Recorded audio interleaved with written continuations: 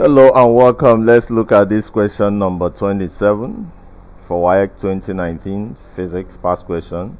Which of the following statements is the correct reason for using soft iron in making the armature of an electric bell? Electric bell, actually should be bell. A, it is a demagnetic material. B, it loses its magnetism easily. C, it is not easily magnetized. D, it retains its magnetism for a long time. Now, soft iron is used in making the armature of electric bells because it loses its magnetism easily. That's the answer. That is B, option number B.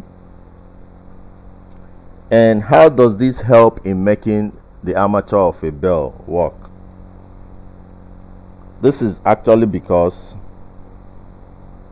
it's possible because the instrument works on a make and break mechanism. So soft iron is used to make electric bells as it gains and loses magnetism quickly depending on the existence of the magnetic field. So soft iron does both gaining and losing very easily. So readily, and option number B is the right option. That's what soft iron does. So we say that soft iron loses as well. It also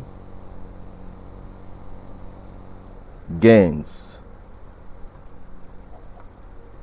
magnetism easily, or you can say readily. So that is why it is used. So use it, the mechanism, we actually say that the instrument works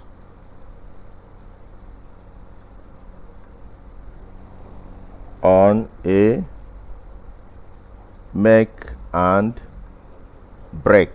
That's why you need something that loses and gains magnetism easily, because it works on a what we call make and break mechanism. So it is used to make this so whenever you are in the magnetic field, it can easily lose or